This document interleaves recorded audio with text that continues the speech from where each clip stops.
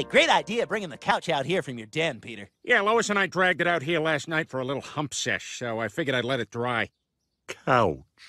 That's one of those words that if you say it over and over, it starts to sound silly. Joe, you need to take a class on small talk. You're not going to believe this. I'm in one. All right, kids. Here's your bacon. I called the paper towel. Ah, damn it. You gotta move fast when Meg's at the table, Brian. All right, well, I get the box when we have pizza for dinner. It doesn't work that way. You gotta call it when it's happening. Good morning, family. I'll be out front with the guys if anybody needs me. Peter, I thought we were going to try to get the garden going again today. I know, sweetie, but then I realized how stupid that is. Okay, bye. You guys are my everything. It's gone! What? What's gone? A drinking couch! Somebody must have stole it! What were you thinking? I'll tell you what I was thinking. I was thinking we lived in a safe neighborhood, but apparently I was wrong. Wait, you're saying you were Oh, I get it. The Fonz can't say wrong. No, Peter, he's 70. He's having a stroke. This is quality work. Where did you get these? Via the web? Hey, listen, Joe, you think you can get us all guns? No, Peter, they're too dangerous. Besides, you can't just go get a gun. You have to be certified in gun safety. Go through an extensive background screening process. Got him. Oh, how'd you get them so quick? That was easy. Like pressing that easy button at the office supply store. Hey, Quagmire, you're a sex guy. You watch any good, pornos lately? I mean, I guess. So what's your pleasure? What kind of movies you like? I don't know. MILF stuff's kind of cool. What about you? Me, I have very particular tastes. I like a soapy bottom. Hey, guys, you better come with me. There's some weird big-nose guy hiding in the bushes outside some chick's house. My heart always timidly hides itself behind my mind. Ow! Ow! Oh my God, 4 men are beating me. My arm, I think it is broken. Your words have bewitched me. I need your arms around me. Come to my chamber at once. And bring pound cake. And bring pound cake. Peter, please come to bed. Enough of the community watch. We live on a very safe street. Lois, you wouldn't believe the things we see out there. There was a kid riding his bike while holding a tennis racket. For real. Come on, let's fool around or watch a movie. Finally click that crackle icon on the TV. Lois, I am an unelected vigilante, and I take my job very seriously. Like Serious George.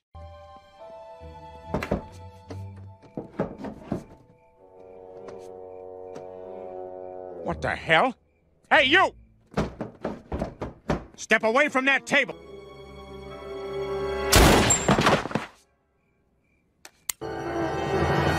Cleveland Jr.? Mr. Griffin, you shot me! Oh, my God! Okay, next is the Brown family. Oh, my goodness, I'm so sorry. Sometimes I write descriptions of my patients to help me remember them. No, it's okay. Our last name is Brown. Oh, okay, phew. Then this must be Chubster Dum-Dum. So, how's he doing? How's he doing? How do you think he's doing? You shot my son! Look, Cleveland, I'm real sorry. I thought someone was breaking into your house, and I panicked. It was dark. I don't know why he didn't just say it was him. I couldn't hear you. I was listening to music. I went to turn it down, and the next thing I know, you shot me. I already have a bullet in my son. I don't need one in my wallet. You wouldn't have fired that gun if he was white. That's not true. I'll shoot anybody. Joe, give me your gun. Here you go. Hey, wait a second. Look, let's all just calm down. The police department has deemed the shooting accidental. Given the circumstances, Peter was within his rights to fire his weapon. And what about my son's rights not to be shot? I thought he had a gun. I'd never want to do anything to hurt you or your family. You're my friend. I was your friend. Now get out of here. You're nothing but a worthless bigot. Hey, does anybody know if Cleveland's coming by? I was hoping to apologize and collect his deposit for the Community Watch shirts. I talked to him earlier. He doesn't want to be anywhere near you. Hey, look, they're talking about the shooting. So that's not really Quahog, it's just a big picture? Now, Mr. Brown, I understand you're trying to get the police to reopen the investigation. That's right, Tom. My family and I believe this shooting was a hate crime, and we'd like to see Mr. Griffin held accountable for his actions. Hate crime? That's crazy! I love all people. I love blacks, I love Asians. Hell, I even love gay Aborigine. Well, this is just great, Peter. Everyone in town hates us now. The cashier at the grocery store told her to push on, and then she snapped her fingers, and now I think she's my new favorite lady in the world. I don't understand. I'm not a racist.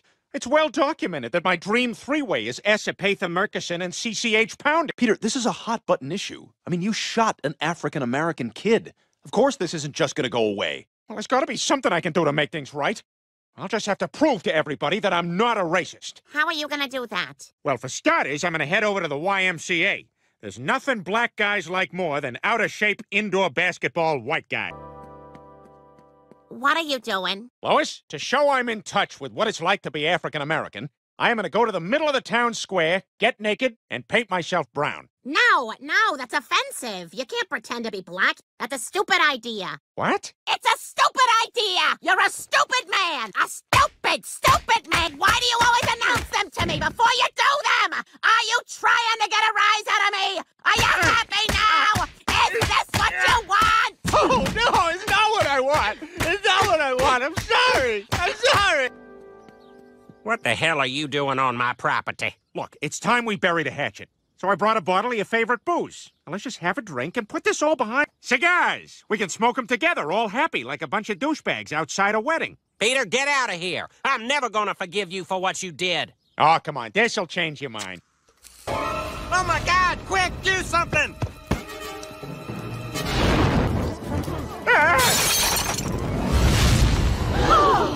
Get your family out of that house! If they don't leave, they'll die! Round up your family and get out or you're all gonna be sorry! Get out now!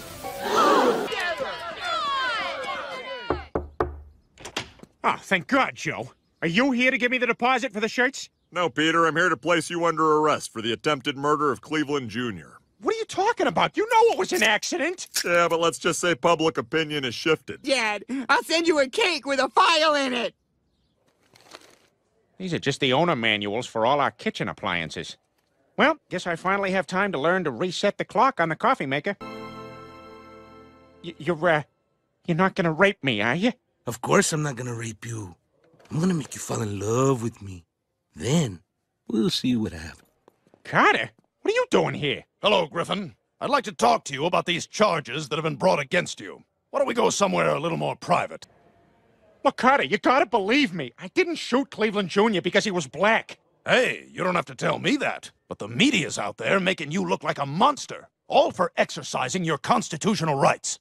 Grover's a monster. Look, I'm gonna bail you out of here, set you up with my lawyer, and get these charges dropped. Well, how you gonna do that? Don't worry, I'll come up with a good story and they'll eat it up. Not like when I read my JAG fan fiction at the NCIS convention.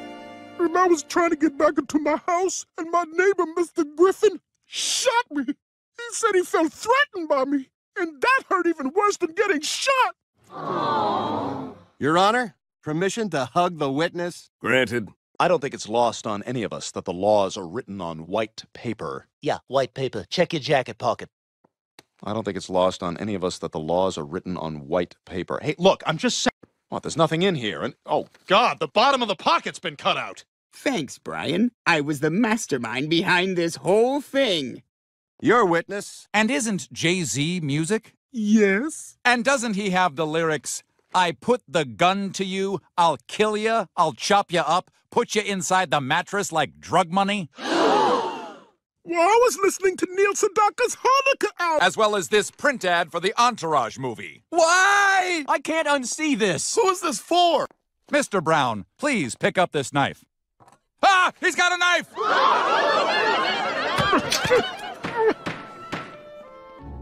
This isn't fair! They're making my son look like a common hoodlum! Joe, you're a cop! Do something! No, the soap covers everything. You might see, like, the very top of the crack, but that's not what it's about.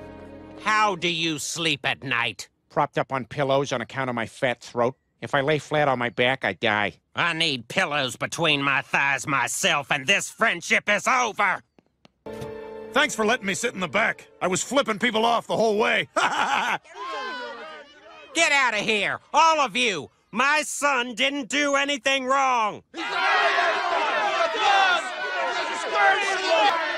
Everyone, listen. I have something to say.